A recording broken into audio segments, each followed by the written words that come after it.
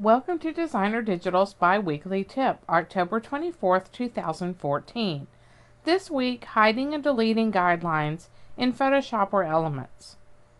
In the previous two tips, we explored ways to create and change guides in Photoshop and Elements. Using guides effectively takes the guesswork out of positioning items on your page.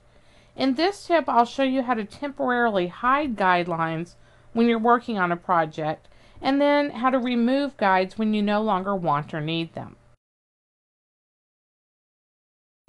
Guides are a useful tool, but they can be visually distracting when you're working on a digital project. To toggle the guides off, press Control semicolon. On a Mac system, that's Command semicolon on your keyboard. This temporarily hides the guides from view. When you need to see them again, just repeat the keyboard strokes, Command or Control semicolon, to toggle them on again. By the way, you can toggle the rulers off and on by pressing Command or Control R on your keyboard.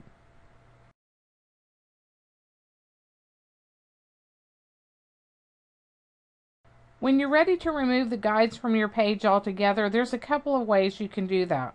You can use a menu command, or you can delete them manually. Choosing View, Clear Guides will remove all of the guidelines all at one time.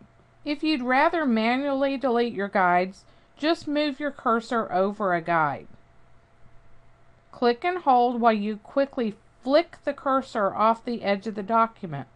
When you unclick, the guide will be deleted.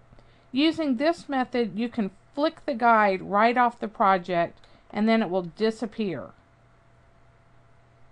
Thanks so much for watching, and be sure to check back in 2 weeks for the next Designer Digitals tip.